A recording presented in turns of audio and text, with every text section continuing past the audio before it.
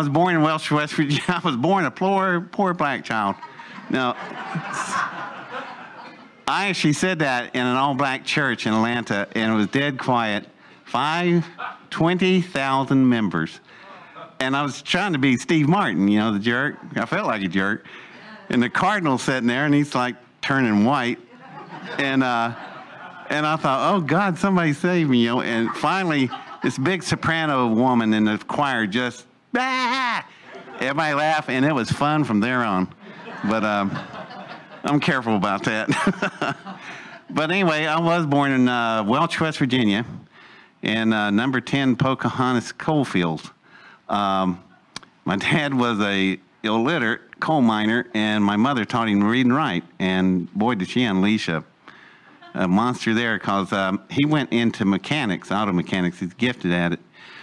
And his auto mechanics was so good. I was kind of fortunate. My mother's parent, my grandfather, were some of you conspiracy people going to love this. He was a 33rd level knighted Mason. So I'm from that house. And he was the district foreman. He was the manager of all the coal fields. So it's like a governor.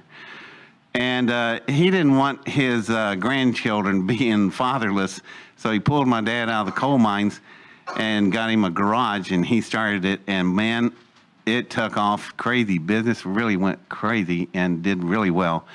But I remember at 3 o'clock in the morning, my parents nailing blankets over the windows at night, and these cars would pull in, and it was Dad's best customers. They all paid cash, and they had 200-gallon tanks in the trunk, and it's not gasoline.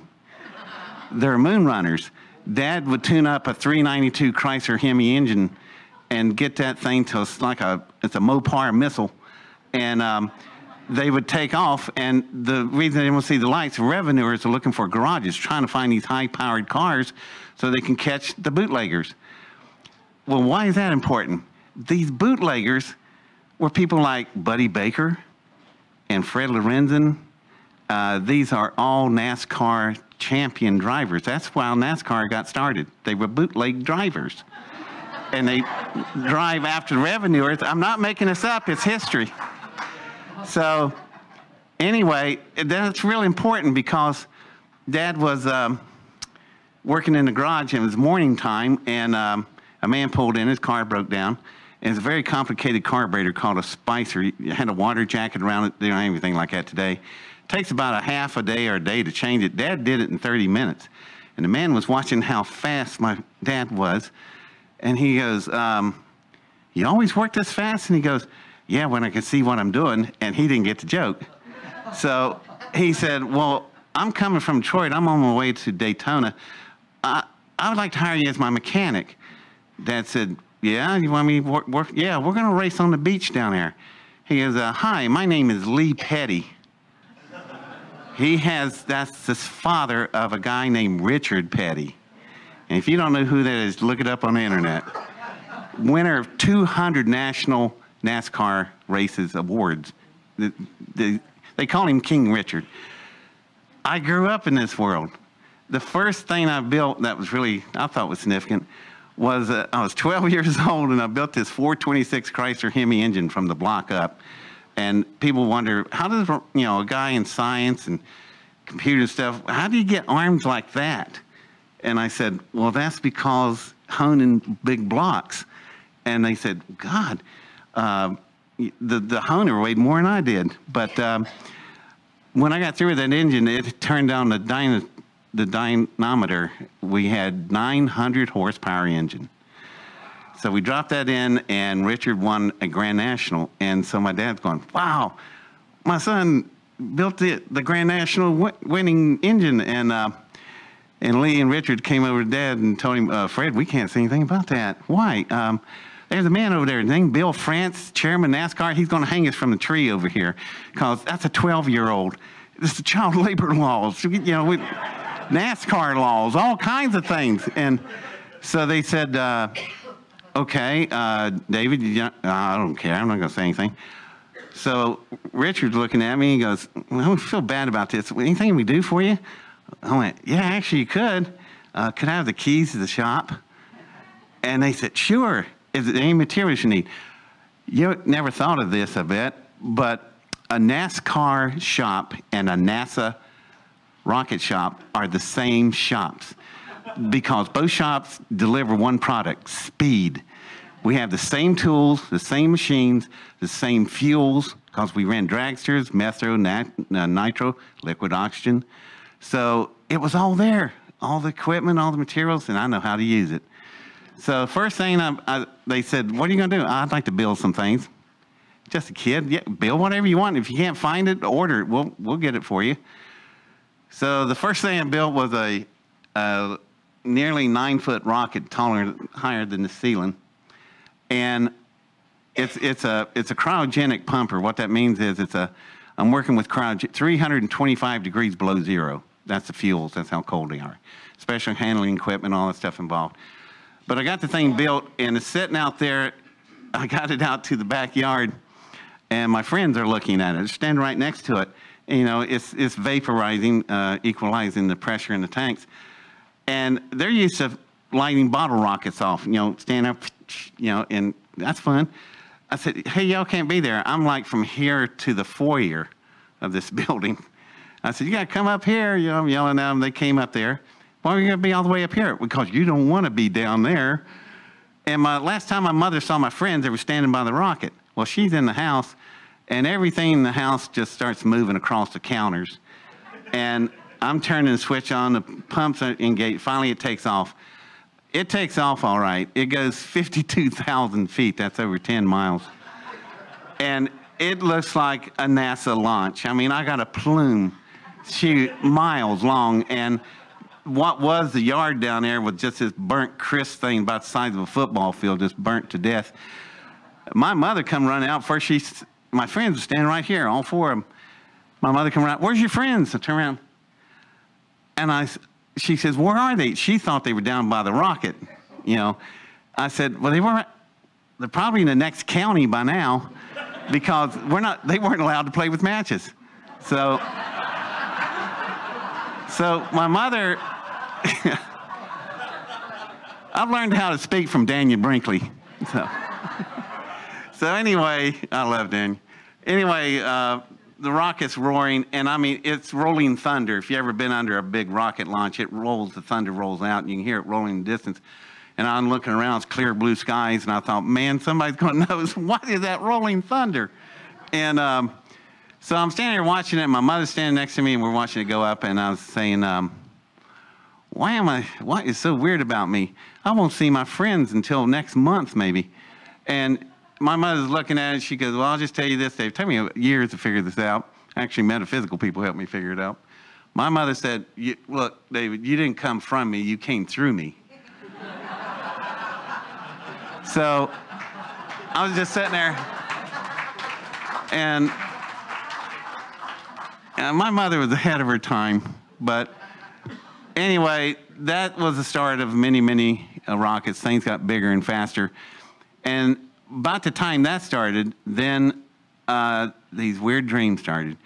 And maybe I should back up real quick on something. Here I am, and started off in West Virginia. And when I was 7 years old, I'm sitting in the library in a corner where the science books are, and I sit on the floor and read them because I'm there all day. I didn't want to take up an adult seat. So I'm reading, and finally a librarian comes over. She's about 75. She looked at me, what are you reading? I said, the science books. She picked up and looked at it. She goes, how many of these have you read? All of them. There's 250 books here. Yeah, I read them all. How much do you remember? All of it. And so she just up and grabs this book, holds it to me, and it says Singularity. She opens it up, and she goes, tell me about it. Well, where are you in the book? She goes, I'm in the 3rd chapter, 1st paragraph. Singularity is a force where you have a convergent duct of a gravitational field which will build into a graviton. That'll be affected upon other outside force. And she's going, slams the book, okay. So you puts it back up, okay, so you do know this stuff. Would you like some more books? I said, yeah, but we're in West Virginia, you know, it's 1960. So she said, well, I'll tell you what, this summer, join the summer program and I'll make you a librarian. And smart woman. 14 girls stand there, and I got a picture of it, and I'm in the center, the only boy, and I'm a librarian. But I was allowed to order books from all over the world, free. And that little old lady, she don't know what she turned loose on the world. Because after I ordered about 1,100 books, everything available on planet Earth at the time, that's when at age 12, I decided, I think I'll build a different kind of rocket engine. And friends of mine knew some rockets. Well, there's solid fuel and liquid fuel. Well, what are you going to build? Neither one. What are you going to build? I don't even have a name for it. I think what it's going to be called, it'll be an electromagnetic fusion containment engine. What is that? Basically, it's going to be a magnetic bottle, and inside the magnetic bottle, there'll be force fields, and they will hold the nuclear chain reaction. What are you talking about? Detonate an H-bomb and contain it. What? Yeah, it can be done. And so basically, with the singularity application, and I did with the configuration that I came up with this thing, it allowed me to build a containment cell. And once, credibility starts getting stretched here. This can't be happening. Well, let me tell you something. What has been going on for the last 80 years over in fusion containment communities, they're on the wrong design. They've been on the wrong design for 8 decades. I've tried to tell them it's another type of design. And they keep doing the same thing over and over, looking for different results. And Einstein called that what? Insanity. And I didn't want to call these people insane, but, I just shoe fits. So they have one half. It takes twice what they're working with. The official rule right now in fusion containment community is that they can get it done in 40 more years and $80 billion more. The money was okay, but it was the years that got me. 40 years. Why is that 40?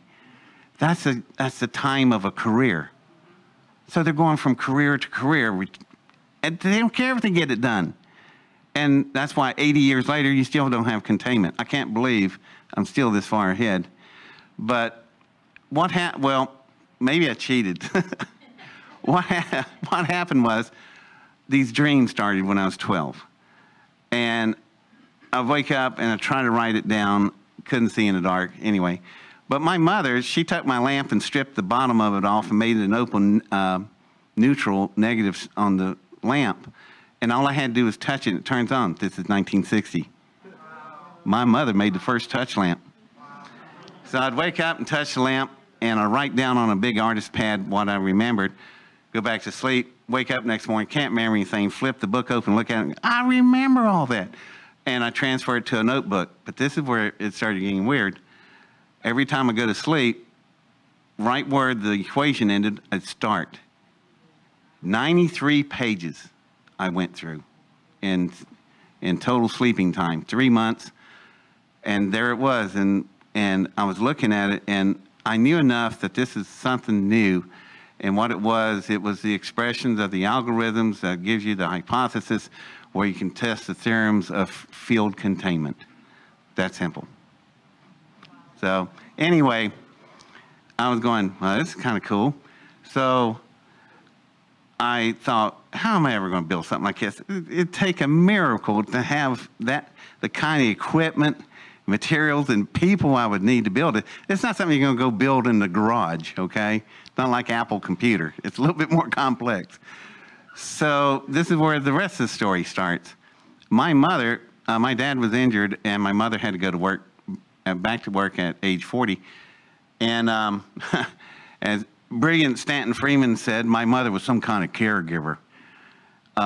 No, Stanton, it wasn't. My mother was a registered LPN.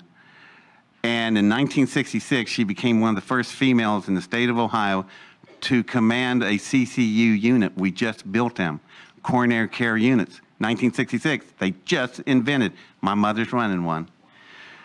So she takes a graveyard shift, 11 at night to 7 in the morning. She loved that shift. And she had a 93-year-old patient named Irving LeMay. And the cranky old man knocked one of her nurses out with a cane. She went in there and broke the cane next to his head. I will beat you to death if you touch another nurse. He became real friendly. And so the son showed up, and the son wanted to see his dad. Got to go through my mother to see the dad. The son would come in about 3 o'clock in the morning because he's got a paparazzi problem. His name is Curtis LeMay. 4-star General Curtis LeMay, Chief of the Joint Chiefs. There's nobody higher than other than the president, who was John Kennedy. So he got to know my mother. Miracle happened. And he asked my mother a simple question. She wanted to get to know him. And what kind of family you got? Got 3 sons. First 2's okay. The third one's odd. You got to watch him. Matter of fact, we moved him out of the basement of the house to another garage that's out by itself because my husband was afraid he's going to launch us. What? Going to launch the entire house? What's he doing? Launching these rockets out in cow fields. And maybe I should tell you that part of the story. It's now the year 1966. What came out on TV in the fall of '66? Star Trek. Would you believe what luck? The 4 farms that were around us, they were all trackers. These farmers they're crazy about Star Trek. I thought, how cool is that? So they said, I told them, could I launch rockets? Rockets? Hell yeah, boy, you can launch rockets. So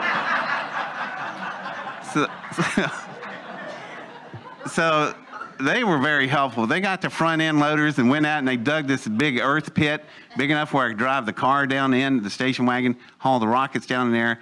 I had a subterranean launch area. And all the cows, they raised cattle, really cool cows, I really liked them. They'd all get up and I'd be down there working, look up, and cows are all the way around the perimeter and all looking down at me chewing. And the cows are smart. Cows are very smart. I like cows. They see me come up out of the pit slowly. They all turn around and walk real slow. And they get about 100 yards back, and they're waiting for this thing to come out of the pit. And they just, all these heads looking up, chewing. And that's a normal day. And but if they ever saw me run out of the pit, they ran, stampede, they'd run because something blows up out of the pit. And believe me, that I had way more accidents than I had successes. They were smart putting me underground because it blow up stuff, shrapnel fly everywhere, and the cows were okay. But except one day, I decided to build a cryogenic staging rocket. Now, liquid fuel engines on staging is very complex. It took NASA 45 years to figure it out. Soviet Union never did figure it out. It's very complex, and I learned my lesson the first day. The rocket comes out of the pit. Well, right when it gets to the event horizon, the opening of the pit, the second stage ignites, blows the first stage back into the pit. It explodes. This is all in a split second. Ball fire comes back up, and concussion turns the rocket sideways, and it's now horizontal, going across the landscape like a torpedo, heading for a fleet of cows. The cows know this is not normal, and it's coming at them. And I was standing there and I was screaming, "God save me! Save the cows! Save the cows!" So the rocket bounced twice, hits the ground, and rams in and locks in. The engine's still running, vibration, fuel tanks rupture, explodes. It's full of liquid hydrogen, liquid oxygen, and if you don't know about hydrogen, it's one of the best fuels you could ever use in a jetliner, which we don't. But the fuel has to get 20 feet above the ground before it gets enough barometric pressure where it can detonate. So if you were in a plane crash, the fuel would burn above you, not on you. Nuts. They won't do it. So anyway, under the big fireball now is about the size of the ballroom of this place. I'm looking under it, and the cows are looking at me, and they've got eyes like this. And I thought, oh, God, here we go. It was like an army, just all of them in unison, turn, about face, stampede. and they go off, and I thought, well, they're going to run, be okay. But there's a cow on the far side that's looking the other way and don't see anything. And the stampede goes right over that cow. So I come running over that cow. It's all busted up. It's dead. I mean, organs hanging out. So, and I went, God, I killed this cow. And farmers are now coming from all 4 farms, from all 4 directions. They come over there because they knew that was not normal. And you okay, David? I'm fine, but I killed your cow, and I'm crying because I'm going to lose my lunch area. And it's 90 degrees, and they're looking at it going, we're not going to have time to get to the butcher shop, but these are Angus cows. A lot of money. That's a 2,000-pound cow laying there. So they pick it up with a front end loader, and they go to the barn. They tell me, come with them, I got to go to the barn. And I thought, gee whiz, this is going to be interesting. I get there, and they string this poor cow up by the neck with a chain hoist, and they tell me, you got to dress this cow. And I turn around and I look at them going, why in God's name would I want to put a dress on this dead cow?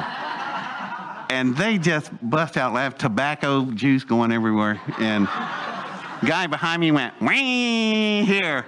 And I cut that cow. It was just, I became a vegetarian. It was just, but I also had charts. And the wives came out, and I cut this cow, and I cut it to the charts. And I just want to do such a perfect job. And the guys are here mumbling back there, God almighty, he cuts like a surgeon. That's way better than the meat house does. And I cut this all 2,000 pounds up, and the wives were wrapping it. And I thought they're going to throw me out now. My dad pulls up, and I thought, it's just going from bad to worse. And he looks up, and they stop and talk to him, and they're all laughing. And I didn't tell you about the part where I had everything up to my knees coming out of this cow, and it's hot. And I'm scraping, I'm cutting everything out. It's up to my shoulders, and this guy puts a bag of Big League Chew in my face. Here, have a chaw, boy. It was awful. So anyway, my dad walks up and said, well, they're not going to throw you off the property. As a matter of fact, you really did them a favor. They were going to have this cow butchered, and you just saved them around $400. They're pretty happy with you. I said, really? How about you? And he goes, I just got 50 pounds of steak. I'm really happy. So I never ate a single steak. So I don't want to get distracted, but this is all going somewhere. So what I'm establishing is how I got a launch pit, how I could build so sophisticated rockets, how I got to things that seemed way too complicated, and now another string of events happened. Did you know General Curtis LeMay ran for Vice President of the United States in 1968 on an independent ticket with the presidential candidate of George Wallace? Did you know that? Remember that? Somebody, yeah. Well, George gets shot. Had good, yeah, he deserved it. But anyway, that meant LeMay. See what? I'm going to back up again here. LeMay was arguing with North Vietnam. This is 1968. Tech offensive, really bad. Anyway, he tells North Korea, if you don't get your butts over the Paris peace talk table, I'm going to bomb you back into the Stone Age. Do you remember that? That was quoted in international papers. Next day, he's fired by the Secretary of Defense, McNamara. Okay? If you ever seen a picture of Curtis LeMay at that time, he's like 59 years old, standing there with that big stogie. Does this look like a guy that's going to retire? I don't think so. He was running for vice president because he's not through. He has an agenda he's running. Well, Wallace gets shot. That was the election, lost the election, November 68. January 6, 1969, there's a knock on my front door. I open the door, and there stands a full bird colonel in uniform. He goes, hi, my name is Colonel Arthur Bailey Williams. I'm XO for General LeMay. I went, okay, what can I do for you? We need to talk. LeMay switched gears when all that happened because, let me tell you something about LeMay. The B-52 Stratofortress, the nuclear bomber, LeMay designed it, created it. And then he wanted to use it, so he created SAC, Strategic Air Command, Nuclear Deterrent Forces. He did all that before he got fired. So he had another plane he was going to replace the B-52, which, by the way, the B-52 is still in service over 70 years.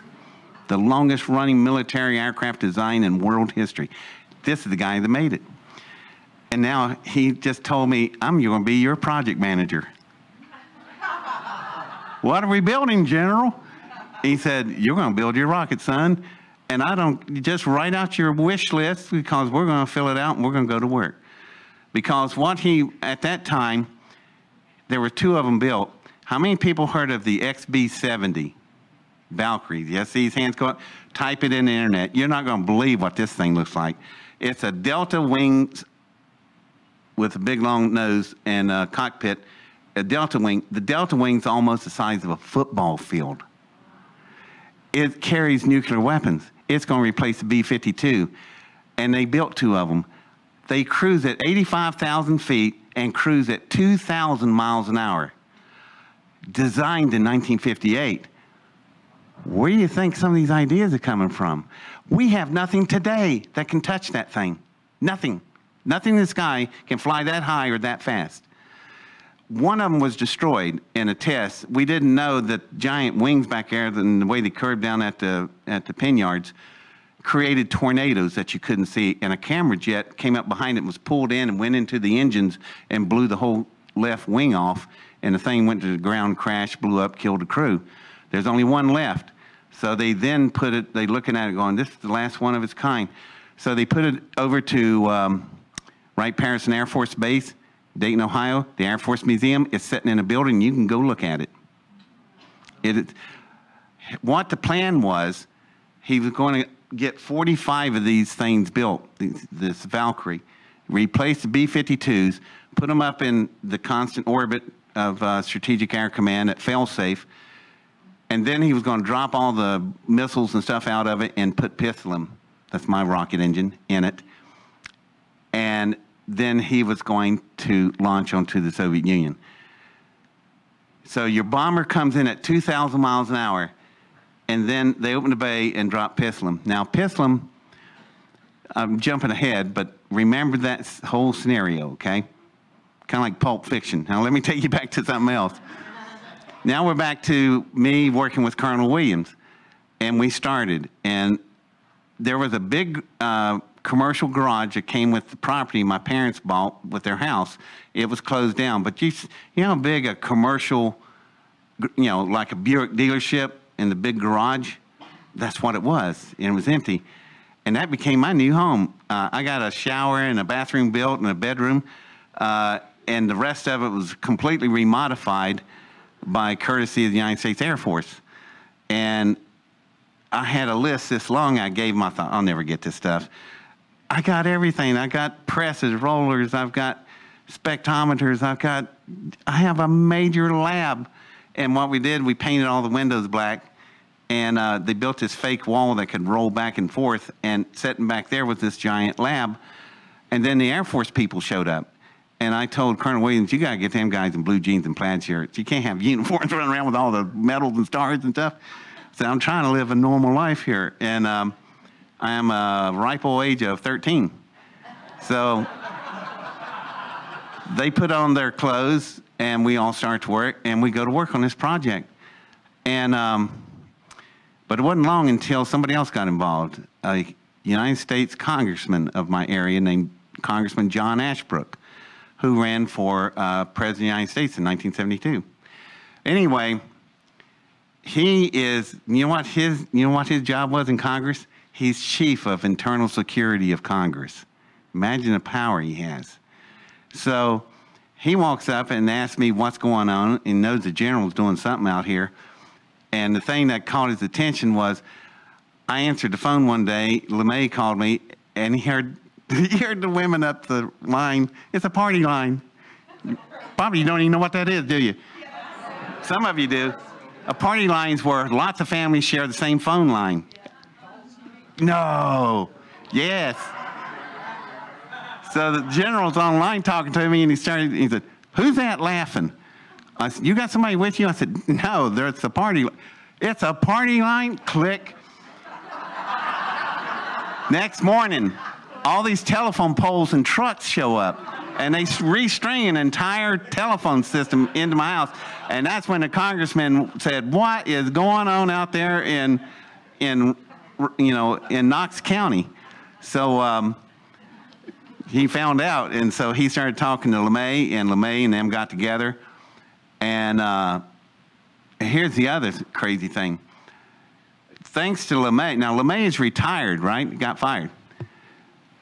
It doesn't matter he's in civilian clothes. He walks onto a military base. This is the former chief of the Joint Chief. This is Bombs Away LeMay. That was his nickname. And he has a big cigar, and like he was on a flight line with all these B-52s being refueled, and the fuel's like, inch deep. He's walking across it, smoking a cigar. And a little lieutenant comes up, General, you can't smoke, you might have a fire. These planes might catch fire. And he turned around and said, they wouldn't dare. And do you remember the story of LeMay and the senator that he chewed out so bad? Oh, God, what's his name? He asked him the question, what? Goldwater. Barry Goldwater. Thank you so much. Anyway, Barry Goldwater, Senator Barry, very powerful senator, asked LeMay, and LeMay was with me 2 hours after he talked to Barry Goldwater, and you're to see what Barry Goldwater said. I asked the general, tell me about Hangar 17 and Area 51, and LeMay turns around, grabs him by his tie, and says, don't you ever ask me that question ever again, and pushed him back. That's a full-blown United States senior senator. He was laughing because he said, I think LeMay would have stomped me into the ground. So why did he react like that? Stuff's going on, y'all. But he has a different agenda at that moment, and it involves this teenager. So we start building, start construction, and you should see the parts and materials, and they would destroy the paper trails. They destroyed every hour of the day. They erased things off of containers, but I was ahead of them. I could actually catch some of this stuff. And we had groups like National Lawrence Livermore Laboratories. We had RAND. We had Batero Memorial. We had Los Alamosis. Tennessee, Oak Ridge, Tennessee. Everybody's involved in this. It's coming through a thing called the Iron Triangle. You've heard of that? No? That's your military, industrial, and commercial complexes working together. It's what's fueling everything you're all concerned about. It's the driving mechanism, and it's still in place. LeMay commands that, commands it. And so I have carte blanche for everything I want. Gee, General, I'm sorry to tell you this, but I need about 3 grams of plutonium-238. No problem. Be here tomorrow morning. It was. So all this stuff was, that's how this all could happen. So you should see the lab by now. And it just keeps getting weirder. If it ain't weird enough, I ran into so many construction problems because it's just the things that the math would tell you, specs that we're doing, things aren't going to work. Let me give you an example. I asked LeMay, what's the biggest, baddest, strongest rocket in the U.S. arsenal fleets? And he said, that'd be the Titan missile, ICBM. And I said, he said, why? I said, well, I need one. Okay. So, now it sounds like BS, right? However, you go to Ashland, Ohio, which in my, I have a DVD I made. In Ashland, Ohio is Ashland College, home of John Ashbrook's library. And the curator's there, and we walked in with the producer and said, can we see the letters we talked about? He spins a big wheel and the vault opens up, and out comes this tray of letters, and they lay a letter down. And my producer's looking at it, and she goes, are you serious?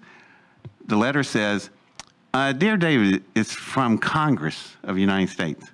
It says, "Dear David, John Ashbrook is running for the president. He's out of the office, but in the meantime, we're in the process of obtaining you the Titan missile." And I told the producer, look at the date, June 10th, 1970. I was born in 1954. How old am I? I'm 15. You're handing a Titan missile that's 130 feet tall. It takes a full military escort to move it around. It weighs about would depend on the 2 engines that were in it, 500,000 pound thrusting engines. This is a major piece of hardware, and you're giving it to a 15-year-old, a state-of-the-art ICBM missile, signed by Congress, stamped by the security of Congress. In this vault, how do you Photoshop that? The producer's looking at it going, name of God. I said, well, you like that? Look at the other 13 letters behind it. And the whole story I've been telling you, it's all right there in the Library of Congress. You know why? John Ashbrook was murdered. He was killed by the next person entering this story. Anybody heard of anybody named Arthur Rudolph? It's an honorary title, Dr. Arthur Rudolph. He came in with Operation Paperclip. He was one of the chief architects of the V-2 rocket. He's also a full colonel in the Gestapo. He's also a winner of the Most Distinguished Service Award by NASA because he's your chief architect of the F-1 Apollo Saturn V moon rocket engines. They didn't want to tell you that, do they? And they didn't really want you to know. Why? Because on January 24th in 1984, May 24th, 1984, very quietly, he was shipped out of San Francisco to Munich, Germany, house arrest for the rest of his life for war crimes because he killed 100,000 prisoners building the V-2 rockets. That's your winner of the Distinguished Service Award by NASA. And it's all history, it's all facts, and it's all laying in the internet. This guy got on my case, and it was bad. And so we get Pislam done, and I remember laying the night before we were going to ship it out, and I had a fireplace, and the light was shining off the hull of it. This thing was so amazing looking. Anyway, back to that big ICBM. I told General May it's not going to work. Look at the numbers. And he goes, what's going to happen? And I take this styrofoam cup and I go, that's what's going to happen to your rocket when this engine goes off. Let me ask it another way. What goes through, General, a mosquito's mind when it hits the windshield 80 miles an hour? His butt. So the General actually, cigar fell out of his mouth. That's what's going to happen when this engine turns on. It's going to rip clear through your rocket because the acceleration curve on this thing, I can't even get a calculator to go that high. And he said, what are we going to do? We're going to lay the engine down and build a rocket around it. And that's exactly what we did. Now, I remember I was on Art Bell and I was describing this, and the material I used on this rocket, I don't know where it came from. It came from England, but the origin of the metal is unknown. There was enough of it to build a rocket. There was tons of it.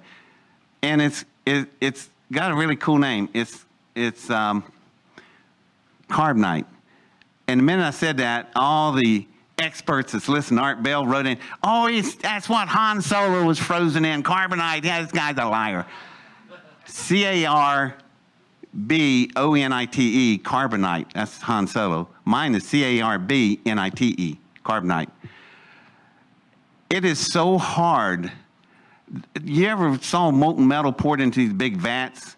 Well, those vats are made out of a material called Inconel. This stuff is about 10,000 times stronger than Inconel. And we don't know where it came from. But there's just enough where we can build a body around this rocket.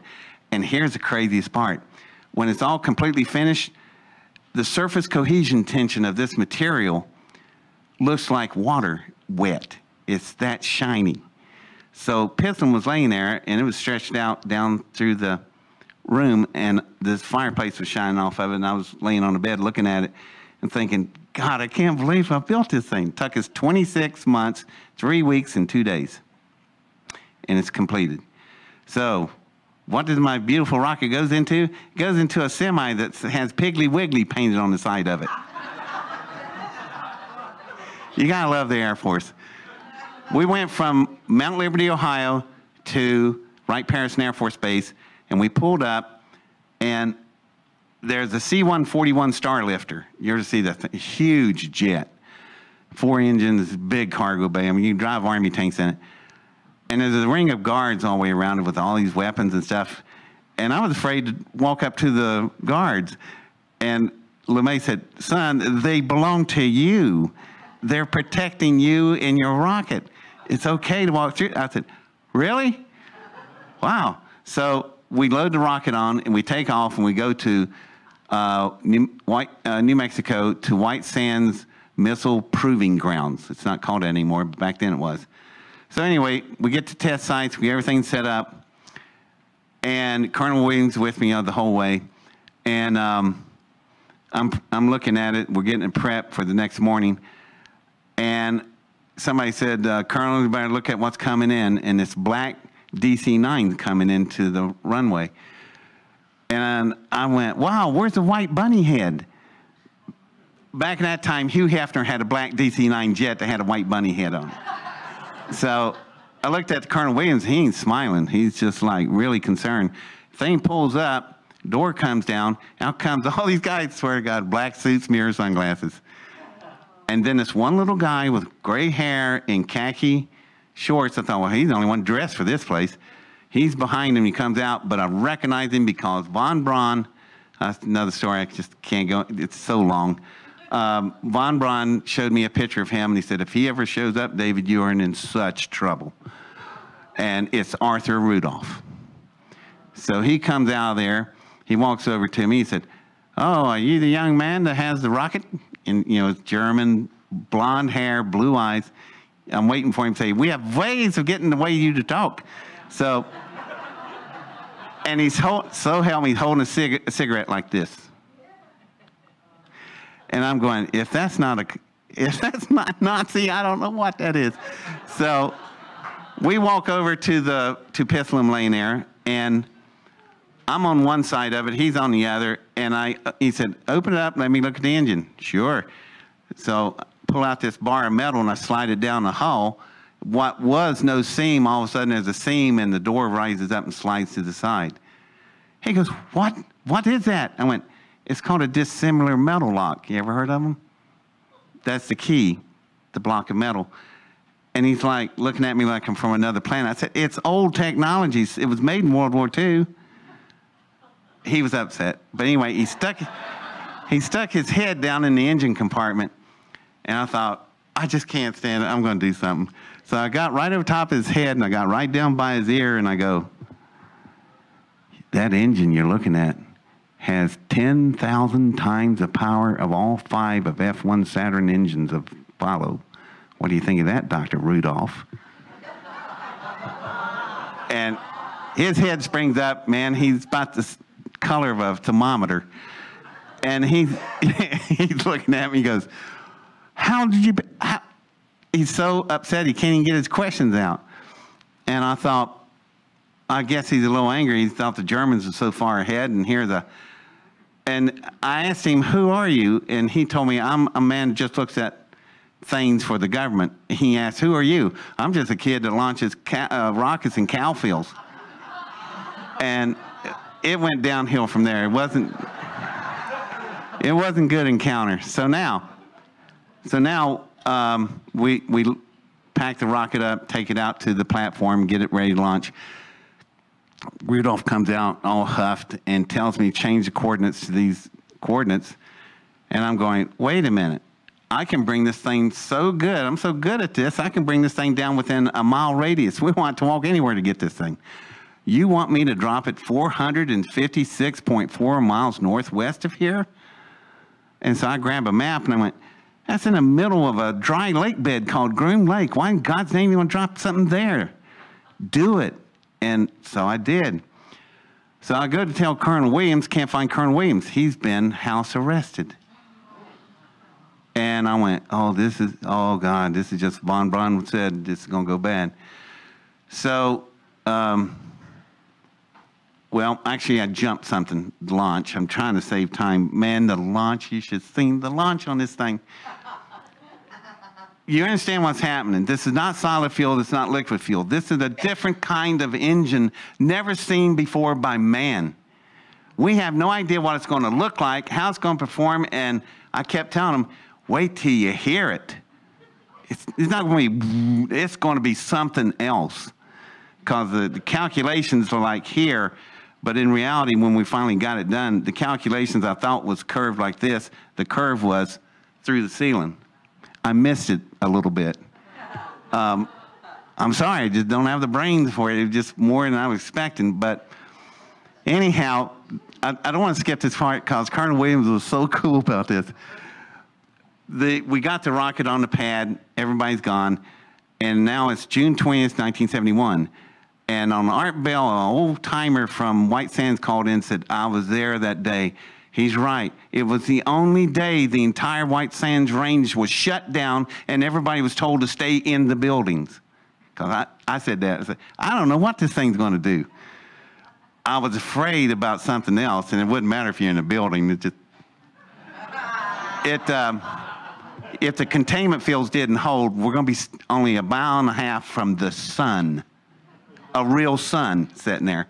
So they put the telemetry, everything winds up, the cyclotrons are firing, everything's starting to detonate. And now it moves to what we call internal power, meaning that the rocket is now separated from us. It's on its own, and we can't do nothing about it. So Colonel Williams is looking out the windows of the blockhouse, and he, what a time to ask, David, when did you test the fields? We've been working day and night, 7 days a week for the last 26 months, 3 weeks, 2 days. When have I had time to test the field? This is the test.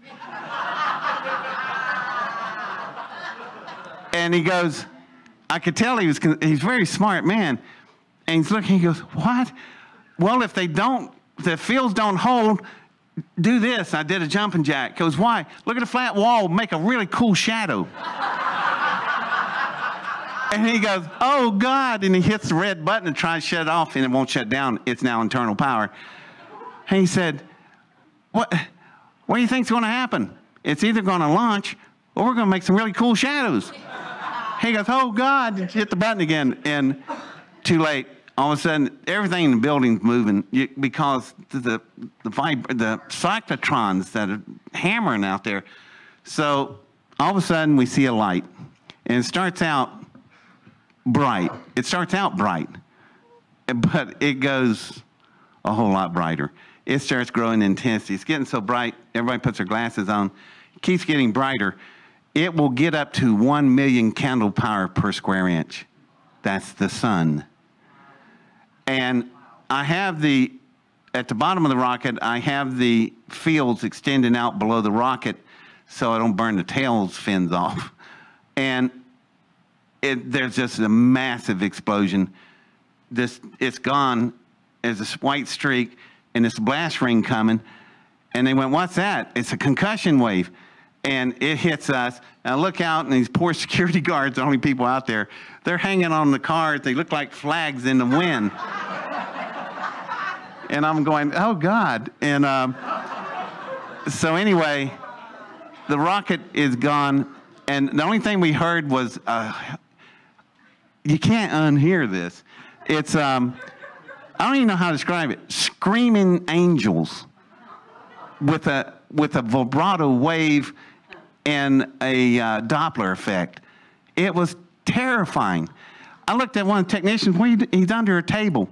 He was just terrified. And I said, you know, the sound's not going to get you. It'd be the exhaust. But anyway, the containment field. Matter of fact, that's what the technician looked like. He just did a nosedive. So anyway, let me tell you. There we go. So anyway,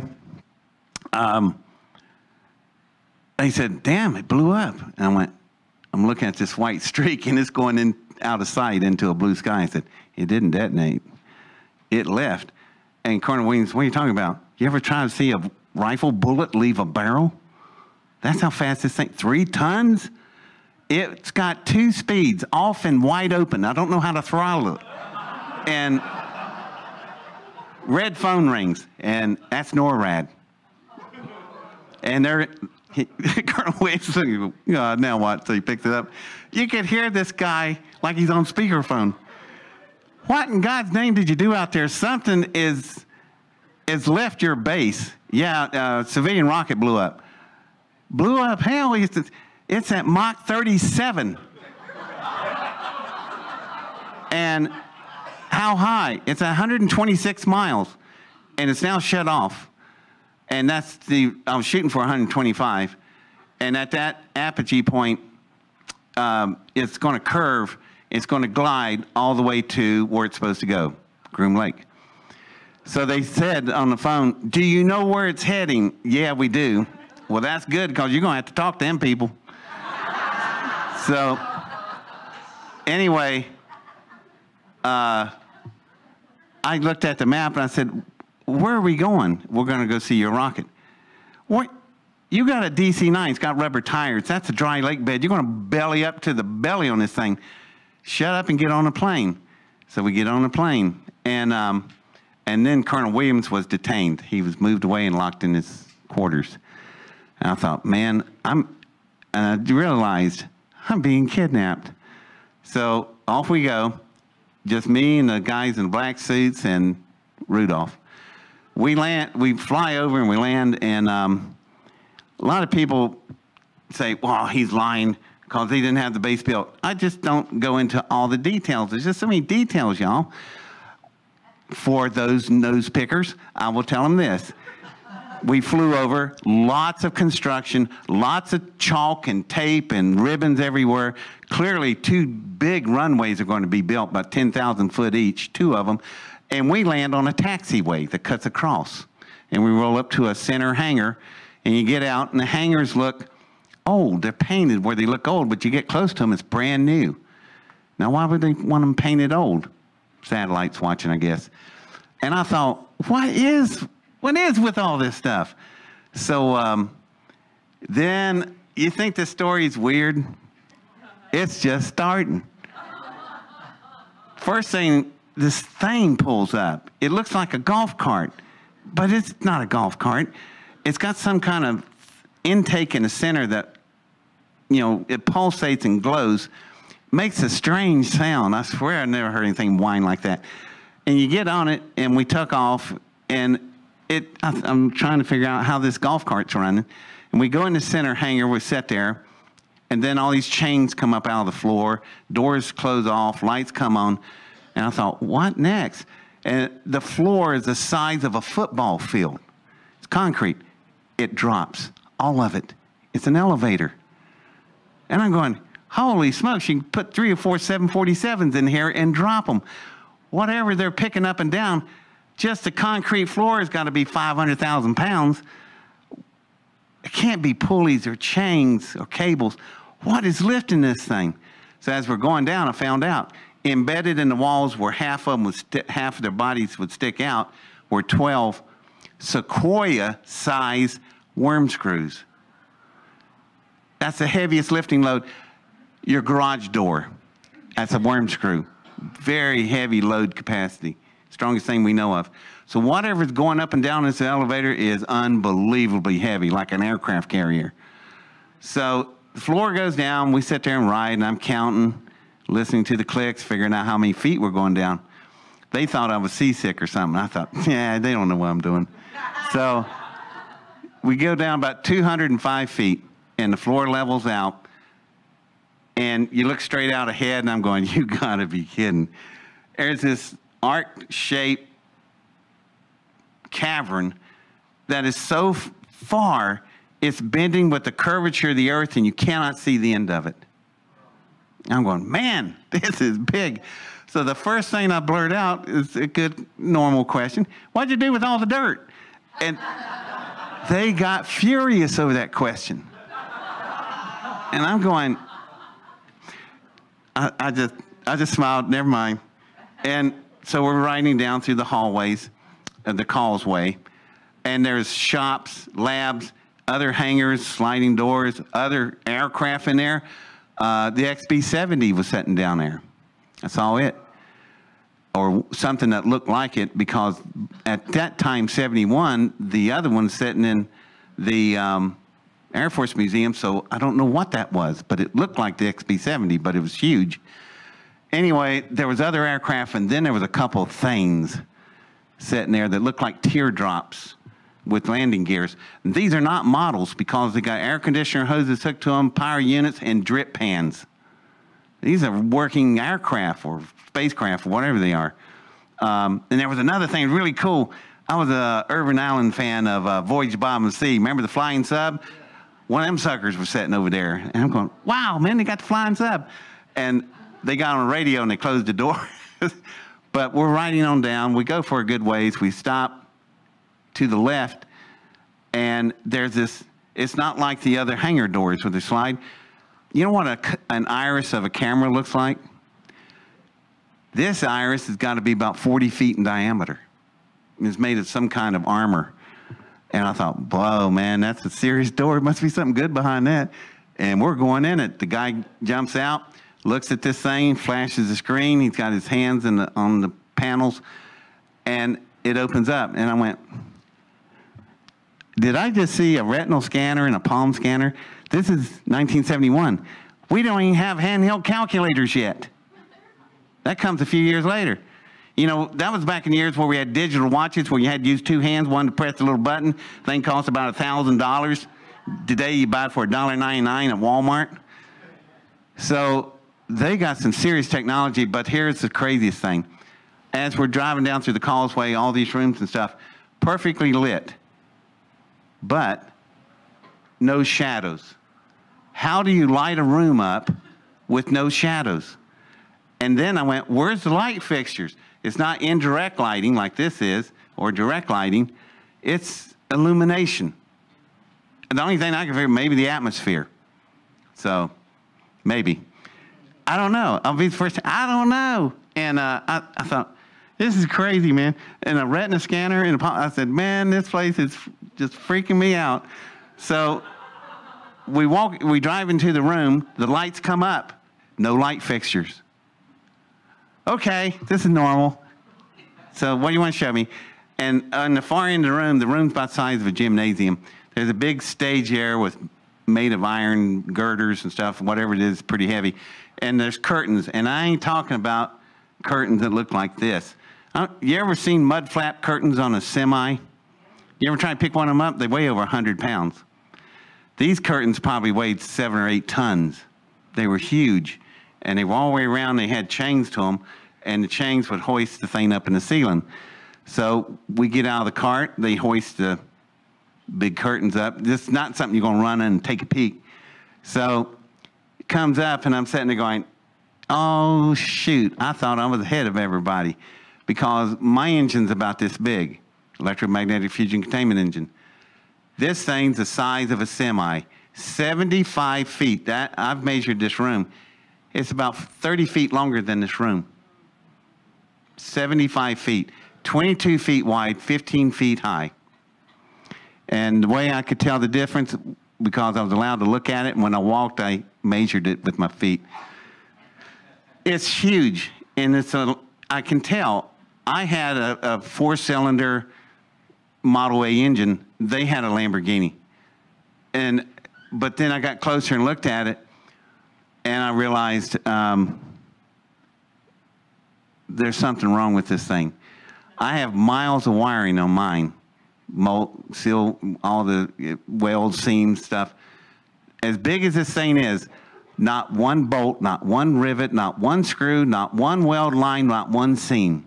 It looked like it grew like an eggplant. I'll find out later I was pretty close to the mark. This is a machine. And I looked at it and I said, it's more than a machine. I'm not building a rocket engine. The rocket engine, God, there's so many people, I didn't tell you about the other part. I am building a power plant, a different kind of nuclear power plant, okay? some people asked me, well, how did you validate the theorems? I said, rocket engine. And he went, oh, God, how smart. I said, no, how desperate. That's the only thing I could come up with. So that's how I could find out if I'm right on the containment fields. Now, my containment fields only held for 4.5 seconds. PISLM only flew for 3 seconds, but look at the speed and distance that it did. Imagine if it kept running. It went just 2 more seconds, it would have went over 25,000 miles an hour. It's already over that. It would have broke the gravity field and went into space and gone forever. I kind of wish it had done that because it's going to be bad what happens next. So anyhow, my rocket is laying up on the desert floor. We're down underneath it with this system. And I'm looking at it, and I turned to Rudolph, can I get closer to it? Air Force people said, no. He turns, yes.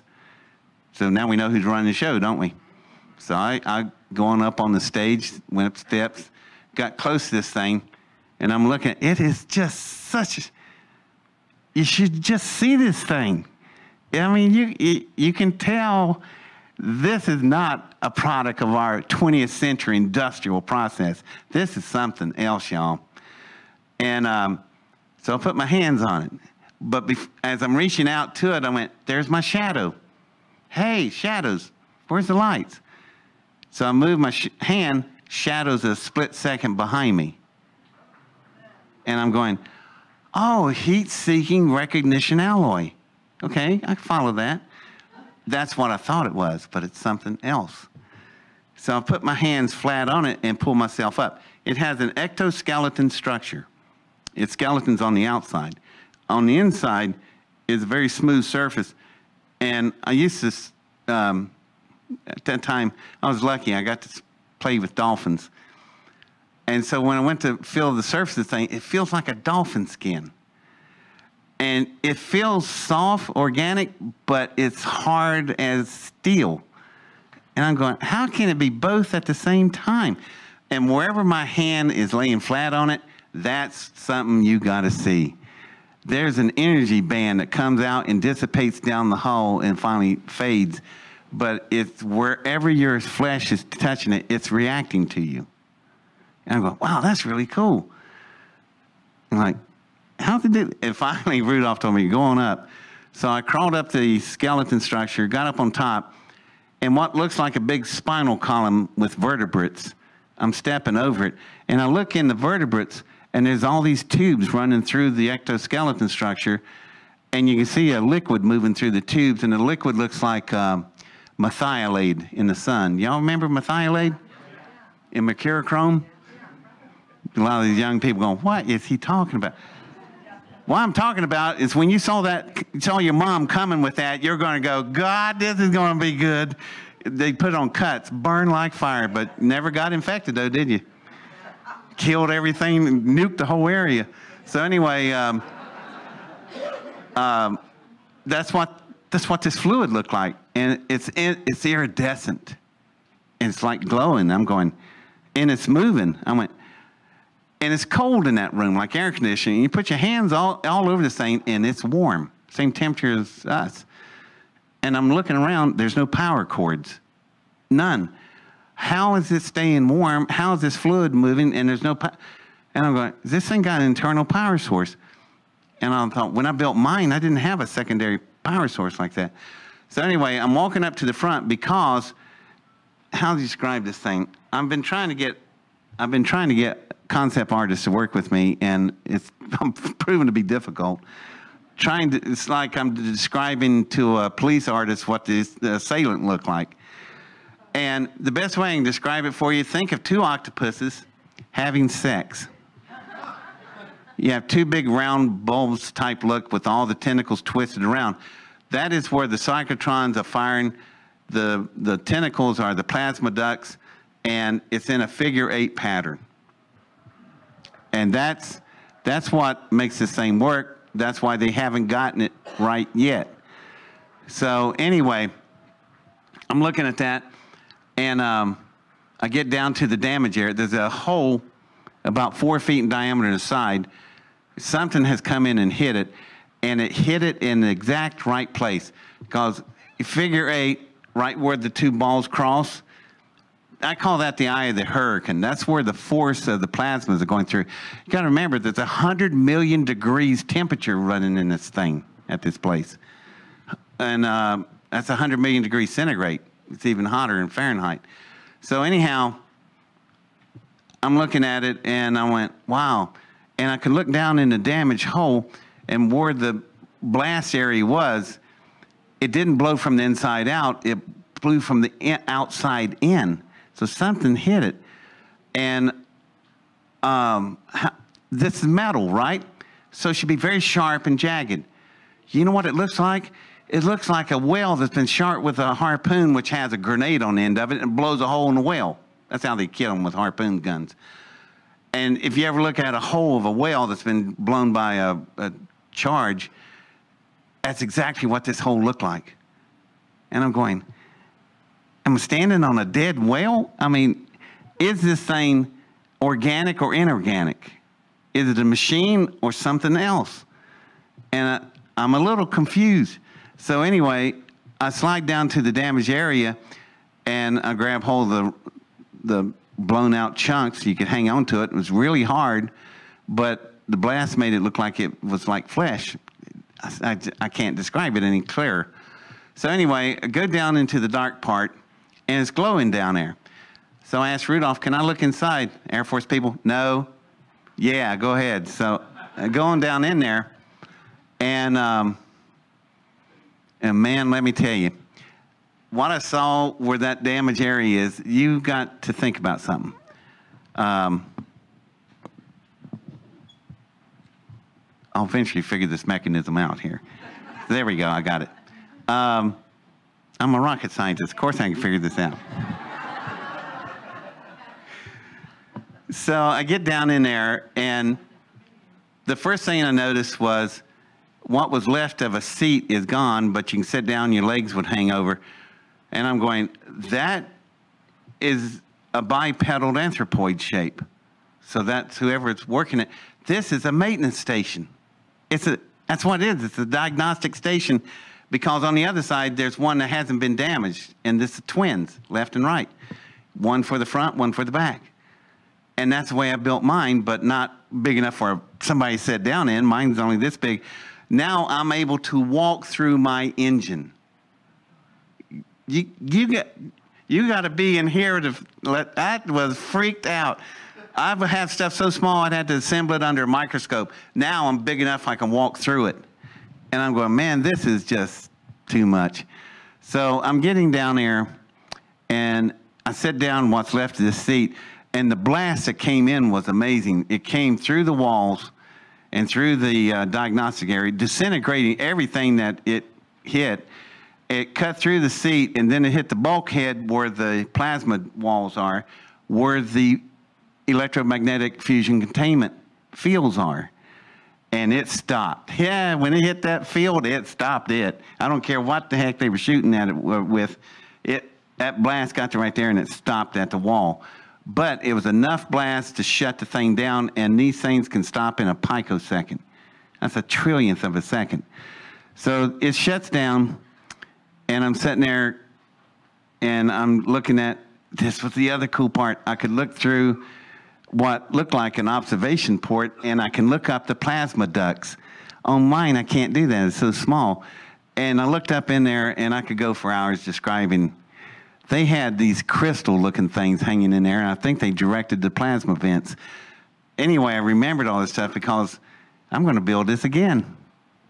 I'm going to cheat this time. I'm going to steal these designs. So I was looking at it, working with it, and then there was another thing happened. While I was sitting there, this panel slides back, and these two pods come up.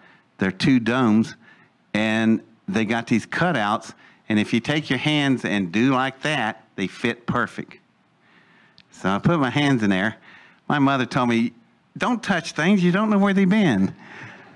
I wish I'd listened, because when I put my hands on these pods, these little shells came up going click, click, click, click, click, like Batman's Batmobile. Remember, it shielded itself? They ran up all the way to all my knuckles, and they're tightening down. I didn't have rings on at the time. And I'm going to yell for help because I think it's going to cut all 10 of my fingers off. So I started to go, eh, and then this real cool voice sounded like Lauren Bacall from Key West. And all it says is, be quiet. Okay. And I said, lighten the grip. And it did, but it didn't let go. And I'm going, oh, God. And so I'm sitting there, hello.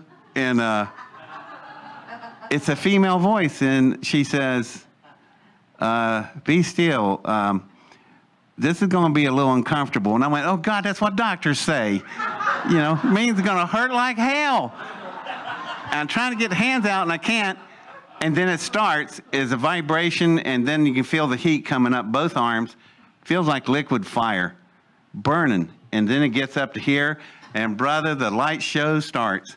I bet my eyes were lit like a projector lens because there was this heads-up viewer type thing I could see, and just billions of images are going through, and it is burning in my brain, and it hurts.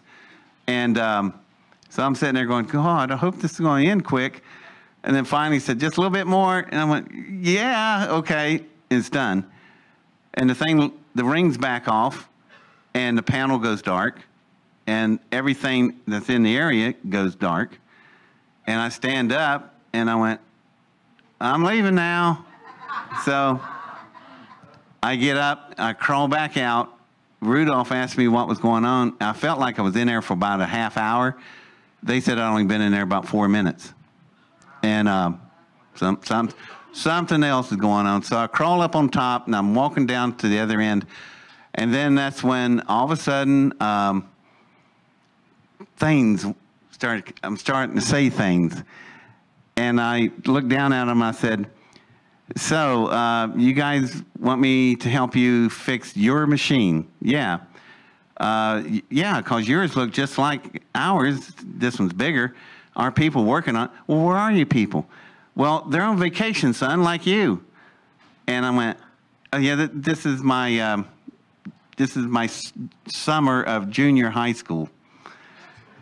And I'm standing there going, okay, well, did they leave any notes? Well, they have homework like you do, son. You understand? This is how they talked to you back then. You know, a lot of teenagers today just wouldn't believe it, but it's very condescending. And so I said, okay, so they took their homework with them. And then finally I said, look at the construction of this thing. We didn't build this. It's not ours, and it's not theirs, meaning the Soviets. It ain't from the neighborhood, is it, y'all? Now they're getting really upset. And they said, you need to calm down. I said, you need to tell the truth. I said, where is this? How old is it? Did you dig it up or did you shoot it down? Is there a crew? Did you pickle them? That'd be great. Some race lands down here with packing all kinds of bad guns and stuff and pissed off, and you pickled their crew members, and I don't have anything to do with it, and I get vaporized. And they told me, get off the engine. So I come down off the engine, and I am so furious because my world just crumbled in front of me. I went to sleep listening to Anita Bryant. I had an American flag for a blanket. And all of this is destroyed. And I'm sitting there going, this sucks. So I come down, I'm so angry. And everywhere I'm touching the hull, it's not the blue-white, rays or energy coming off. It is fiery orange red. Looks like methylate on fire. And I'm touching the hull, and I'm going, man, what is that? And as I calm down, it calms down and goes back to blue-white. And I went, oh, God, that's not heat-seeking recognition alloy. This thing is feeling me. It's reading my feelings. That means it's a sentient. This thing is alive, or it was. And I do remember hearing this. Was time to go. We're not going to work with Black Hearts no more. And I'm going, what does that mean? And so I get down and talk to the Air Force, and it's bad news. Nobody wants to talk to me. Everybody's pissed off. So they throw me on this back of this golf cart thing. I'm facing out back. They're driving forward.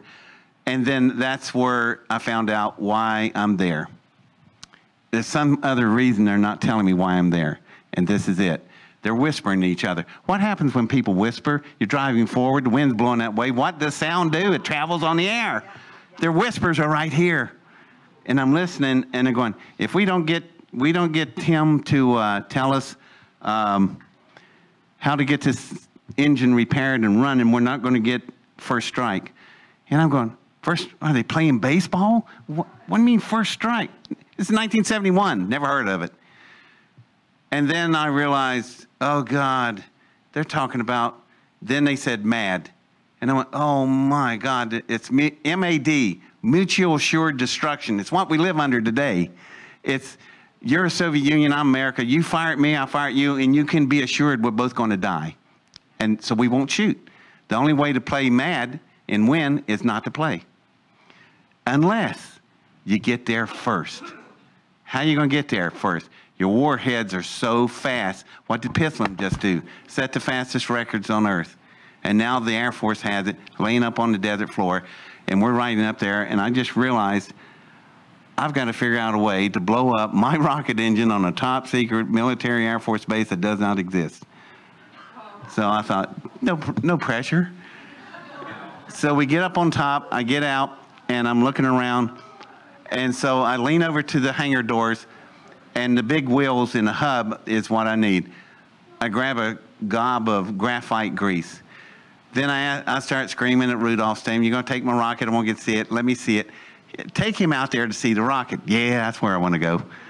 So we go out there, I'm with these two guards, and we get out there, and I tell them, stay back, it might be leaking. I open the dissimilar metal locks, and I put the graphite grease in the cyclotrons, and with the residual fuel that I had in there, ask any physicist what happens when graphite meets deuterium on a molecular level. It's a violent reaction, explosion.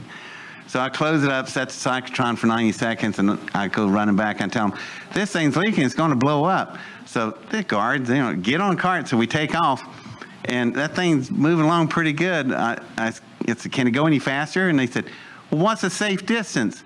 And I didn't think about that till then. I thought, oh God, if it goes nuclear, what's the safe distance? Chicago? Man, that golf cart was barely hitting the floor, just streaking through.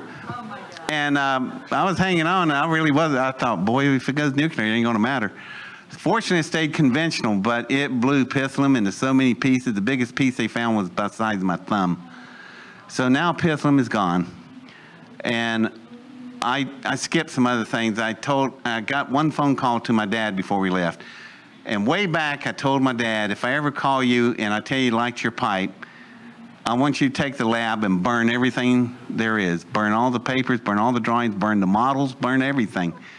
So right before I left with Rudolph, I asked to see my dad and say, I want you to talk to him, but don't tell him where you're going.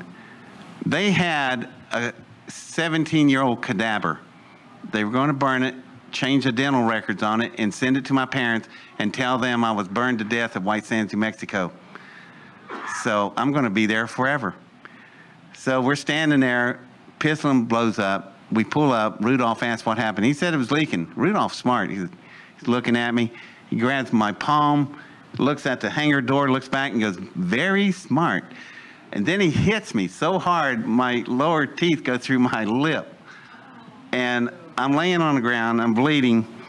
And I hear all these guns cocking. I'm going, man, it's just getting worse.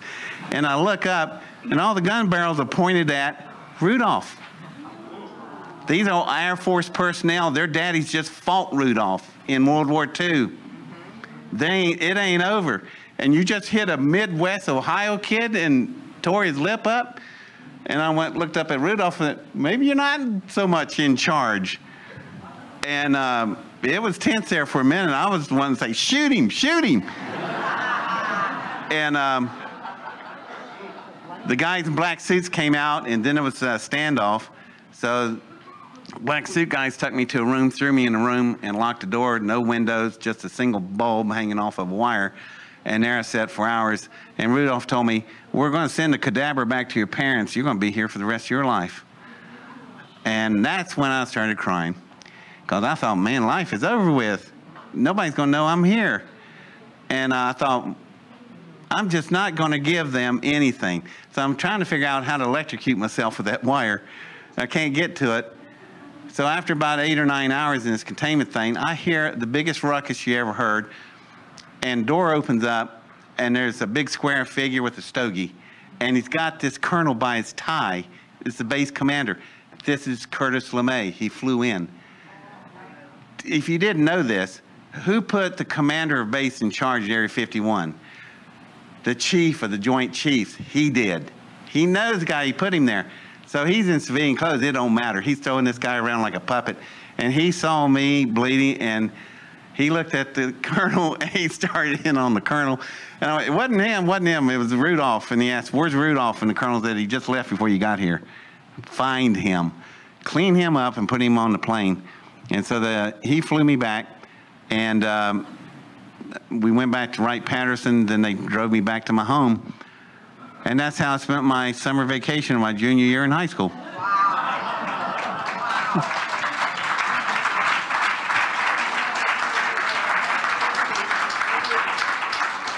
Now, there's one other thing. Things were quiet in the fall, in the winter, spring. I'm graduating. I'm in high school line, cap and gown, shaking hands. Yeah, I'm going to Ohio State. Yes, I have a full scholarship. Astrophysics, how about that? And then I grabbed this hand, it's ice cold, and I turned, and it's 2 guys in black suits and mirror sunglasses. They hand me a paper, I unfold it, and it says, greetings, I'm drafted. It's June 10th, 1972. Drafted and shut down to 1975. They grab me in my cap and gown, drag me across the parking lot, throw me in this blue station wagon. They drive off, my parents screaming, and all they heard was legal conscription. I can be legally taken. Now, in that DVD we have, they interview my high school classmates who say, I remember that. My God, that's what happened. He disappeared. He was gone. So that's what happened. Anyway, we get to the Port Columbus, Ohio, and I get on a jet. There's another confrontation. I'll skip that part. I just told Colonel Williams and all his armament to back off, let the CIA go. And I ended up in Langley, Virginia, home of the CIA. And I'm on a table. They strap me down. Door flies open, and in walks Rudolph and friends. And it starts. And that's the first time I felt the needle on the top of the hand. And it was way more fire than the download of whatever it was. And that was my first taste of sodium barbital and sodium pentothal. And I was under for 4 days. And I remember somewhere in between waking up, and they said, you're only supposed to put a person under no more than 30 minutes. I was under for 4 days. Rudolph is trying to get things out of me, and he's not getting it. And then finally I remember saying, if you give me more, Rudolph, he's going to die. Or an eggplant. And he said, I don't care. So finally came to, and then there was a big ruckus in the hallway again. I didn't see who it was, but I bet you it was probably LeMay. And anyway, they came back to me and said, we're going to send you to Vietnam. You know, you won't live probably a day. That'll be the end of you. And I said, fine. So I'm not building any more rockets. So they came back, a few more rockets in the hallway, came back and said, how do you feel about jets? Well, they can be defensive. I can work on them. So fine, you're going to the United States Navy. 11 years later, I am in the United States Navy. I started off as a jet engine technician. And it's take 2 hours to tell you what some of the stuff happened. Ended up in O&I, Office of Naval Intelligence officer, and you think this was the crazy story? You should hear that one and what they wanted me to do, and I'm under oath on that one. But I could tell you everything up till now because I was 17 years old. You can't sign a minor to a national security oath. It's against the Constitution. So that's how I can tell you this.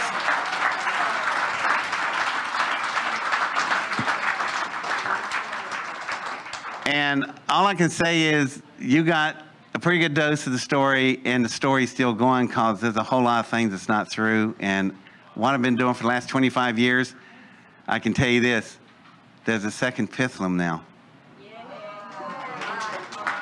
So the world and y'all, you will get to see it.